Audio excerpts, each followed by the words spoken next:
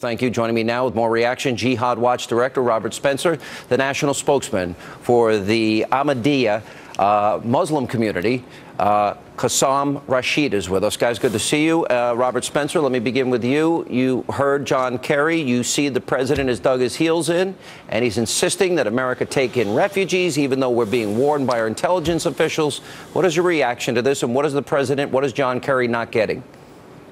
Well, it's insane to the point of suicidal. Just today, the Turks arrested 8 Islamic State operatives who were posing as refugees on their way to get into Europe.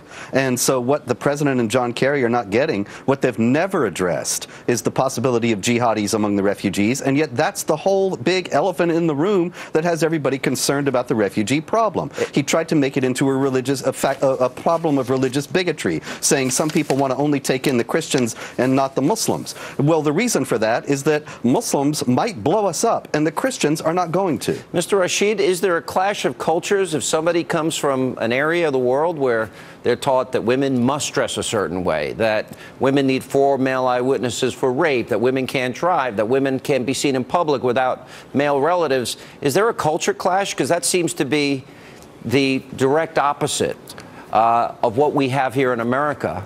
And how do we ascertain if somebody really wants to assimilate and have a better life, or whether or not somebody secretly wants to engage in a caliphate? Well, Sean, thanks for having me on today. As you know, the Ahmadiyya Muslim community, as Muslims who believe in the Messiah, Mirza Ghulam Ahmad of Qadian, have advocated for universal human rights since day one. And the concerns being brought up regarding the refugees, His Holiness the Khalifa of Islam, the true Khalifa, Mirza Masroor Ahmad, brought up years ago that humanitarian values come first. We recognize the rights of all human beings. We should help refugees without a doubt.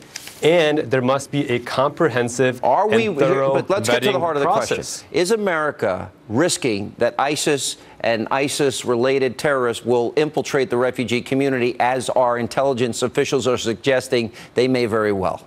Are we risking American lives by doing that, sir? I think we're risking American dignity if we don't help our refugees. I didn't ask you that question. I asked you, is it likely that ISIS will infiltrate the refugee population to get at America? Is that likely?